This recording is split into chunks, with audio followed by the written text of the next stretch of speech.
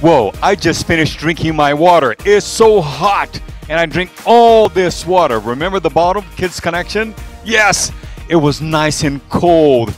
Oh, I love water. Welcome to Kids Connection, kids. My name is Audrey Zorik, Director of Kids Connection here at Vallejo Drive Church, a place where we learn how to connect with each other and with God through activities, fun songs, and Bible stories. Today we're going to be singing a song, I Have a Friend in Jesus Who Loves Me. Remember the song we sang right here? Yo tengo un amigo que me ama, me ama, me ama. We're going to be singing that in just a little bit. But right now, I want to welcome everyone to Kids Connection. If this is your first time, I want to welcome you and let you know that every Sabbath, we have a new program right here at Kids Connection. So come back, check out new programs that we have, fun activities and different stories every Saturday. And if you're a regular, we want to welcome you back. It's so good to have you guys here. Welcome back, kids. All right. So on a hot summer day like today, what better than drinking water, right? Well, did you guys know that in the Bible it says that God is the living water? And without this water that we drink, we will die. And the same way that without Jesus, we cannot survive. That's right. It says that on the Bible. So I hope you guys remember that Jesus is the living water, the one that gives us life and eternal life. Well, we're going to have so much fun together today. Like always, I have to share something with you that is happening this month, in the month of October, not only here at Vallejo Drive, but all over the place. And I'll share that with you guys in just a little bit. But right now, welcome, boys and girls. I wish you were here with me. Let's go ahead and stand up, get ready to sing our song of the day, Yo tengo un amigo que me ama.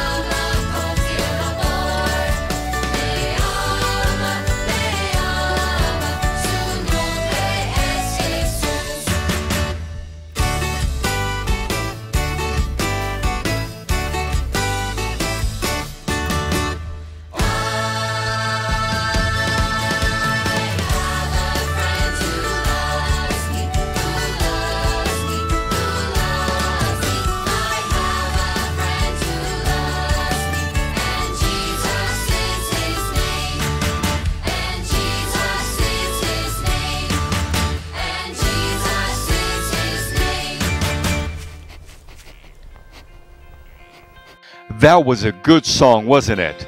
I invite you guys to come back during the week.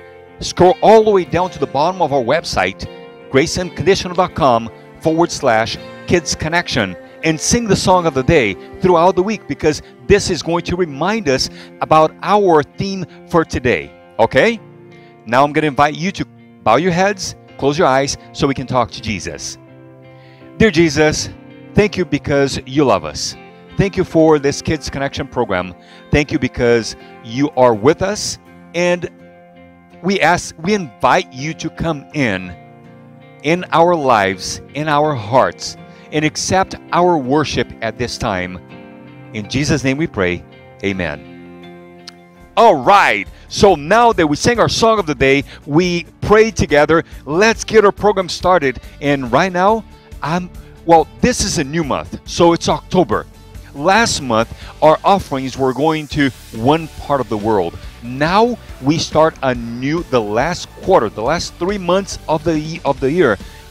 Our offerings are going to a different part of the world. And we're going to share this special place with you now. It's a place where it's one of the places that has most people in the world in one single country. Do you know where that is? It's India. We're going to be talking about India today, and let's watch and see how the message of God, the love of God, is being shared with all the people in India. Let's watch our missionary story today.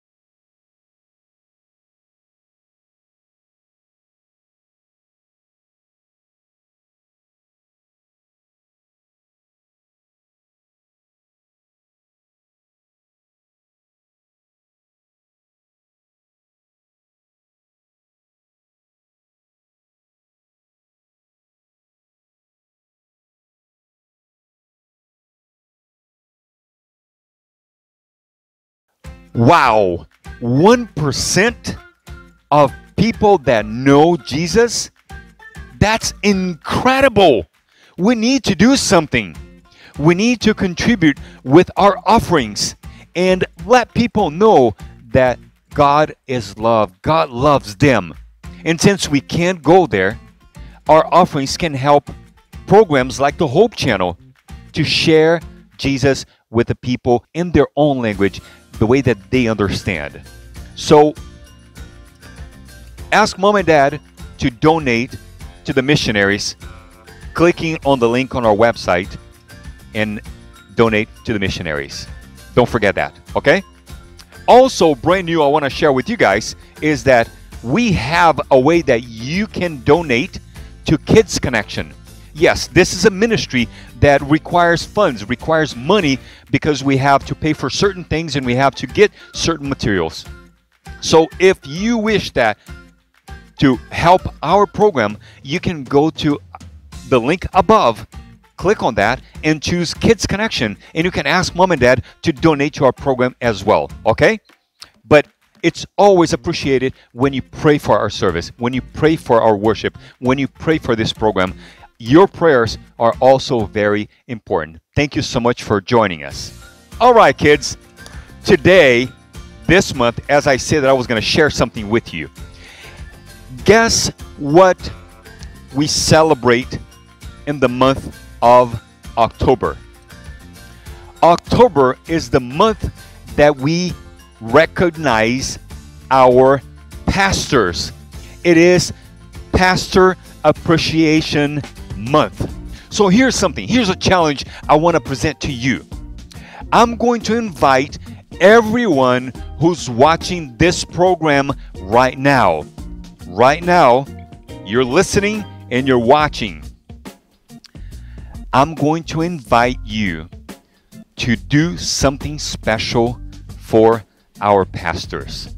Here at Vallejo Drive Church, we have 4 pastors. We have Pastor James Kyle. We have Pastor Linda Bishwash. We have Pastor Ben Guerrero.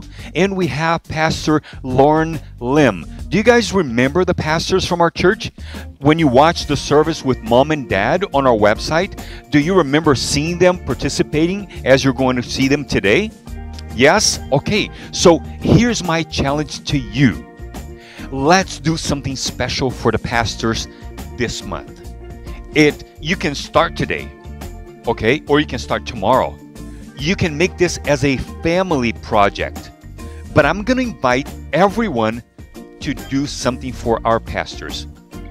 Either you record a message and you send it to us, a message to the pastors saying something to Pastor James, Pastor Ben, Pastor Linda, or Pastor Lauren, or all of them, or I'm gonna invite you guys to write a note. Draw a card, say how much you appreciate them, say how much you miss them, say something special that you think is special for our pastors.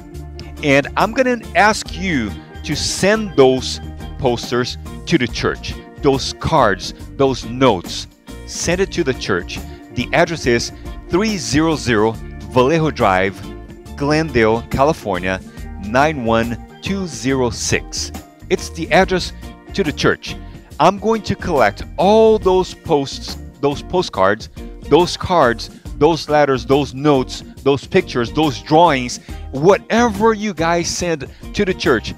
I'm going to collect that, and we are going to give it to the pastors at sometime before the end of the month, because this is Pastor Appreciation Month. Remember, the month of October. Okay? So, deal? I'm going to remind you guys again, but start working on something very special and share with the pastors how much we appreciate them as pastors as they continue to do the ministry here for our church. Deal? Excellent. I look forward to receiving. And if you want to record a little video, send it to me. Send it to the email address vdkidsconnection@gmail.com, and I'll make sure that we'll put a nice video together to the pastors as well. Okay? Excellent. If you have any questions, just have mom and dad call me or send me an email, and I'll be happy to work and coordinate that with them. All right. Now let me ask you something.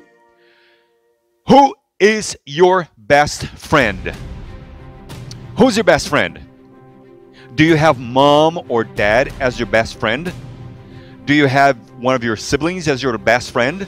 Or do you have someone from school that is your best friend? Or do you have a neighbor that is your best friend? Who is your best friend? What do you do with your best friend? Do you get to see your best friend as often as you wish? Now with everything that is going on, do you still see your best friend? Maybe you talk to your best friend a lot more on the phone than you used to. Maybe because your best friend, you can't see your best friend, or you can't play with your best friend. How are you keeping up with your best friend? What ways do you have to communicate with your best friend. When you guys work together, how did you play and how much fun did you have together? I'm going to share something with you now, a short story, okay, about two best friends. They were the same age and they grew up together. They were toddlers, they were babies, and they grew up together. They lived nearby. They weren't neighbors, next door neighbors, but they lived nearby. So their moms were always getting together and they always went to the park together and they went to church together. When they grew up, they started going to the same school together and they were playing together. They went to the same classroom together. They were inseparable. They were like this. Everything together every day. Because it was during the week, school. On Sabbath, they went to school, to church together. And on Sunday, they went to the park together. So it was like every single day of the week, doing something fun together. Do you have a best friend that you do that? No. I didn't have a best friend that I could do that. I had some friends, but not like every single day. Well, what happened is that one day, when they were both almost in high school, one of the friends, their dad got a promotion and went to work at a different city far away. They were so worried, they were so concerned. Oh no, what are we going to do now? We can't do all the things that we used to do together. We were like brothers and sisters. What are we going to do? Dad moved away. They were very sad. One family was living at many hours a distance. And they kept the communication by phone. They emailed each other. They FaceTime each other. They play games on Zoom together.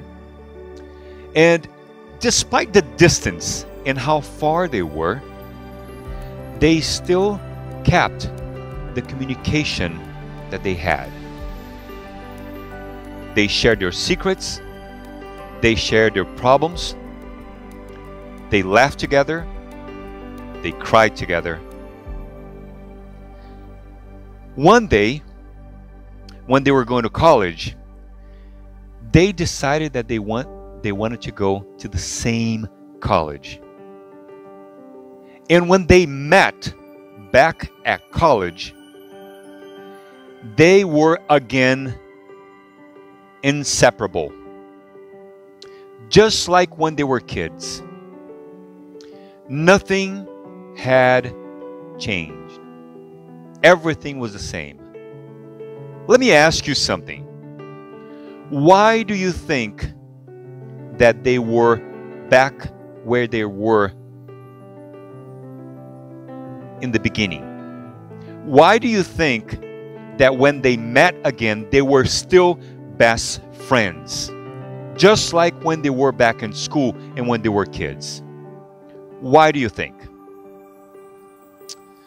Well, if you guessed that it was because they kept the connection and the relationship by phone, by Zoom, by FaceTime, by emails, you are absolutely correct. Because they kept their relationship and their friendship going, they shared all their secrets and they continued the communication with each other. They were able to keep their friendship alive. Okay? But if it wasn't for that, if they had never spoken again after one of the friends moved away, and if they have never seen each other or written emails to each other to share what was happening, if they had not kept contact with each other, that friendship would have disappeared. In order for us to keep a friendship going, we have to do things together. We have to play, go places, share secrets, tell stories, laugh together, go eat together, go visit each other's houses. And that's how we keep the friendship alive. I have friends nowadays that when I was a kid, your age, we used to go to school.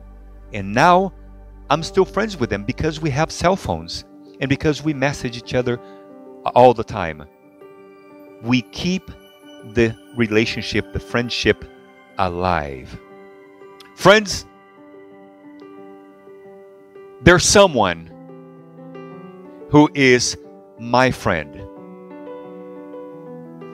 There's someone who's my friend because he loves me. And this someone is also your friend because he loves you. I'm talking about Jesus. Jesus is our friend.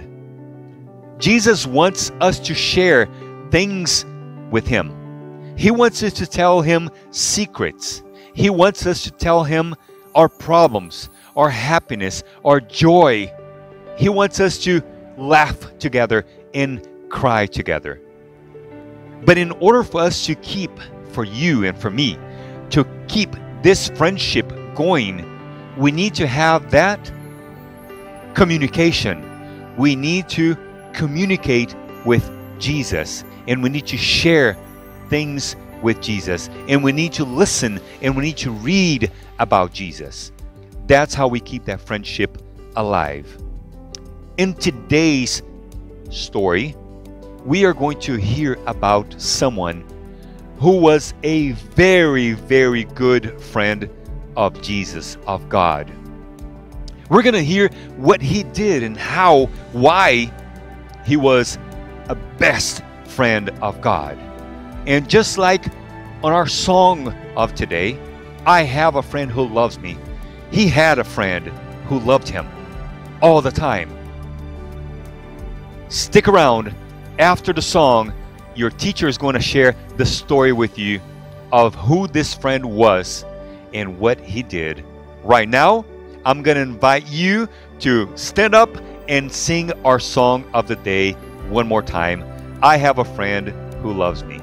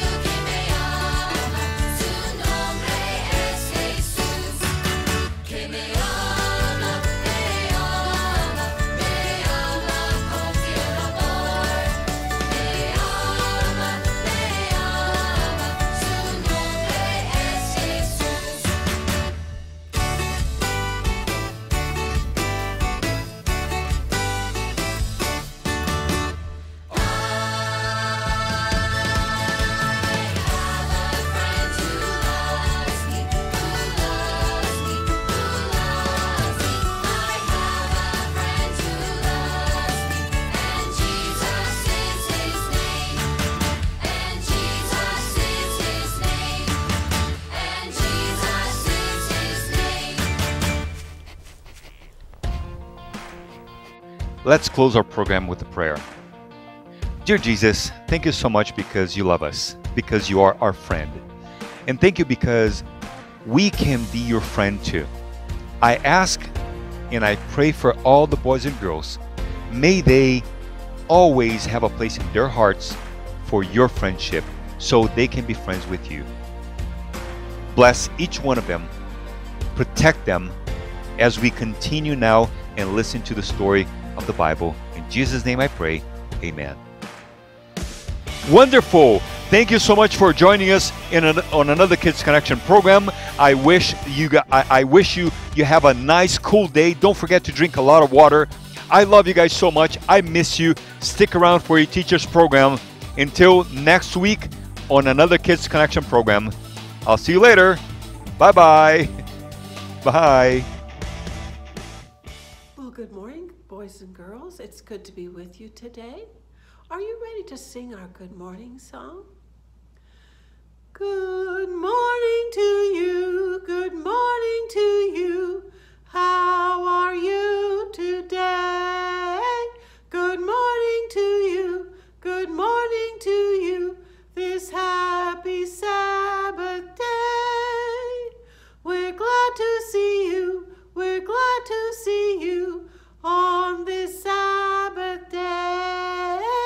We're glad to see you, we're glad to see you this happy Sabbath day. Well, I'd like to welcome a few of you this morning.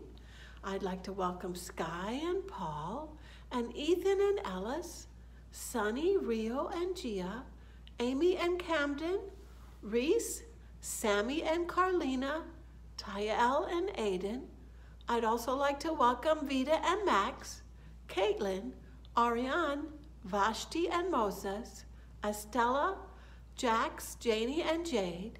I'd also like to welcome Josiah and Nicholas, Federico, Francisco, and Francesca. I'd like to also welcome Will and Mia, Andrea, Joshua. Happy birthday, Joshua.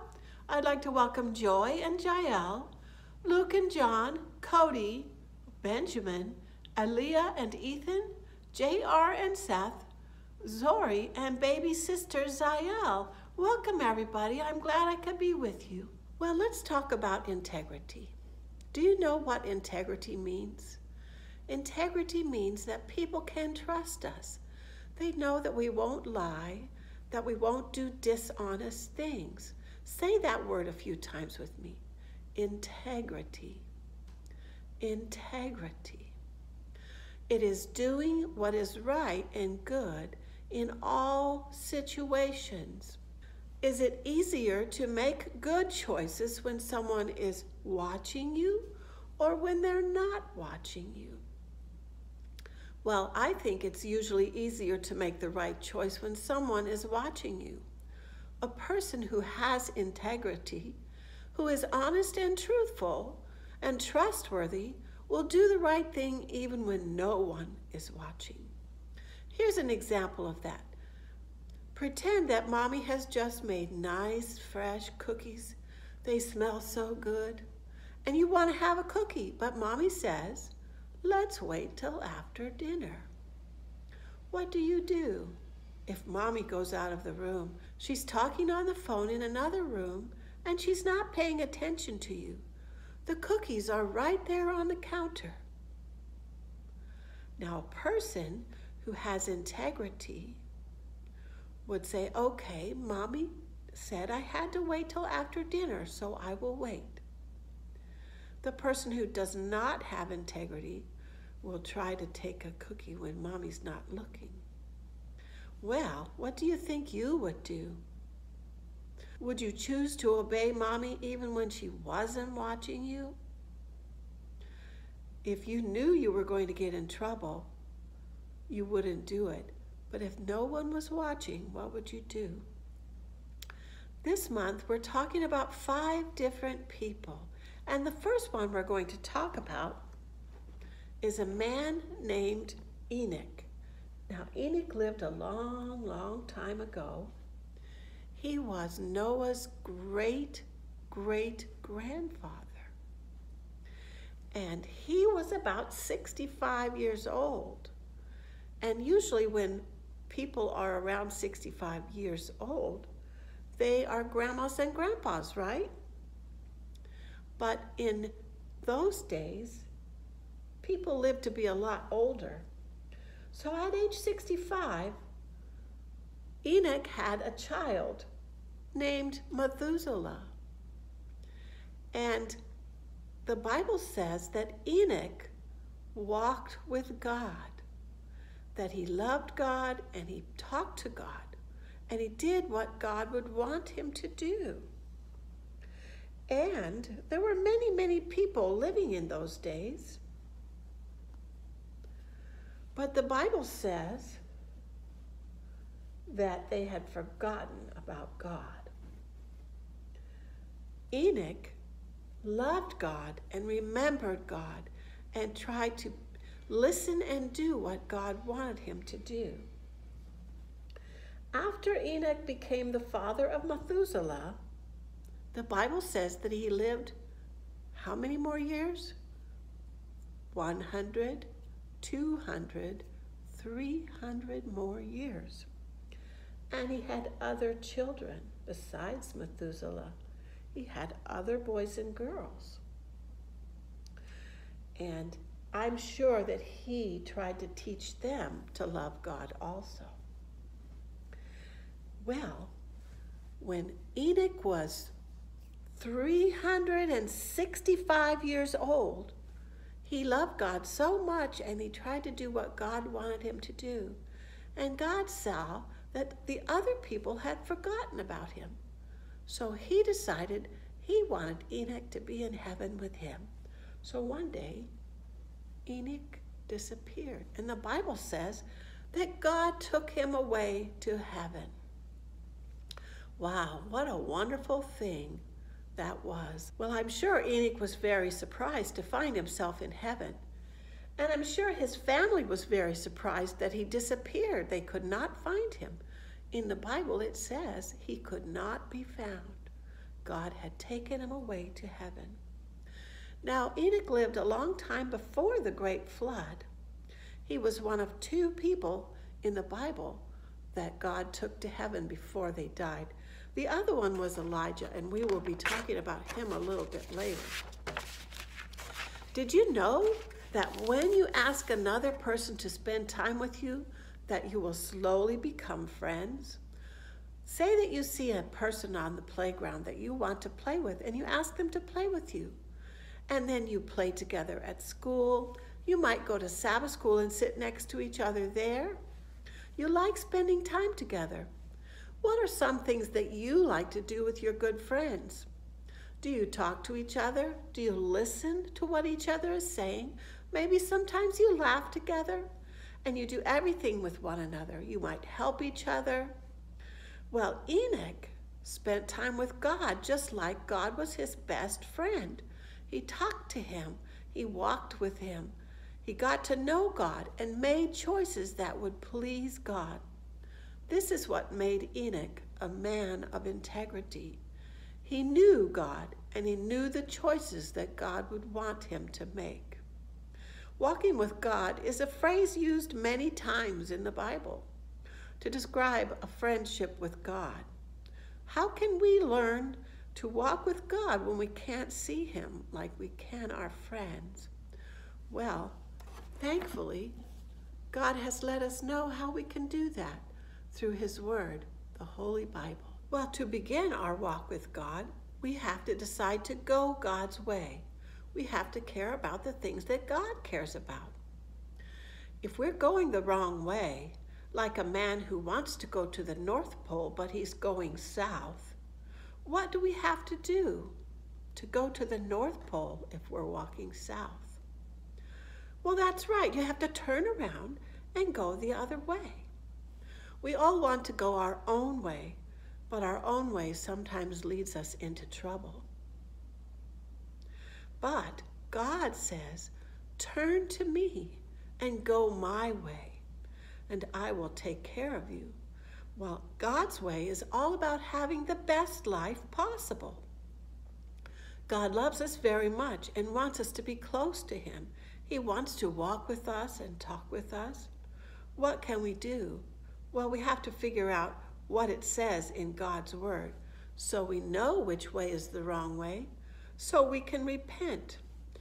That means turning away from the things that we want to do and accepting the things that God wants us to do. God's way is always the better way. He always led his people in the Bible in the right way, and he wants to do the same for us. Now, Jesus is the way for us to be close to God, and this is the beginning of a friendship with God. Well, take a look at this can and tell me what you think this is. Well, this is a can of food. Can you tell what's inside of here? What do you think? Take a guess what you think is in here. How do we tell what is inside of a can of food? Well, it has a label, and that's how we tell what's inside of there. And this happens to be a can of beans. That's how we tell what's inside of a can. How do we tell what's inside of our heart? Well, the Bible says that how you speak shows what your heart is like. So your thoughts and your words and your actions show what your heart is like. So how does it say that people can tell what's in your mind and your heart? Why, by your words, by your actions, by how you treat other people.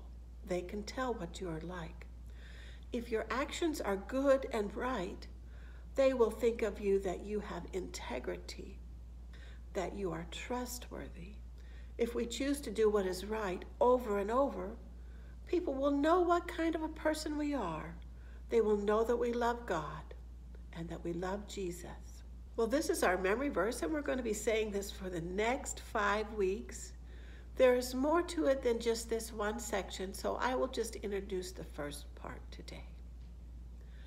Now, the first word is even. Can you say even? Even a child is known by his actions. Hebrews 20, verse 11. Can you say that with me? Even a child is known by his actions. Hebrews 20, verse 11. Let's say it one more time. Are you ready? Even a child is known by his actions. Hebrews 20, verse 11. And we will work on that a little bit more next week. We'll have maybe a couple more actions. But I want you to think about that verse. If you're known for making trouble and yelling at people and being mean to people, how does that make them feel? If you are known by being polite and obedient, people are happy to be around you. Each week this month, we're going to learn a different reason that we should have integrity. We should have integrity to honor God. Remember, integrity is doing what is right, no matter what situation we find ourselves in. Enoch had integrity, and he honored God. Instead of going his own way, he followed God's way in everything he did. The Bible tells us that we don't have to guess about how to do what is right. We just have to study the Bible and believe his word really does show us the best way to live. When we believe, God sends his Holy Spirit to live inside of us and help us. Without the Holy Spirit, we could never do the things that he wants us to do so that we honor God. Even when we do have the Holy Spirit, sometimes we still have difficulty, don't we? But if we turn to God and we will ask him to help us, he will show us the right way. We want to go our own way, but the Holy Spirit will change us to recognize where we could have done better, and he will teach us how to do that. By talking to God through prayer and listening to him, we will grow in his love and we will want to honor him. Just as Enoch chose to walk with God every day, we can see that making good choices becomes a part of our lives. Your next step is to walk with God this week. Find some ways to be a person of integrity. Let's say a little prayer together. Dear God, Please help us to have integrity and to do what is right, even when no one is watching us. Thank you that you have given us your Holy Spirit and your Bible to show us how to walk with you. Amen. I would like to show you your craft today, and it is a little maze. Look, Mommy has a broken vase, and she's looking very, very sad. The little girl accidentally broke the vase, and she's trying to figure out how to tell Mommy that she broke the vase. On the bottom it says, always tell the truth, even when it is not easy. Your job is to color the pictures and go through the maze and see if you can help her find her way to Mommy so that she can tell the truth. I hope you had a good Sabbath school today. I will see you again next time. Goodbye.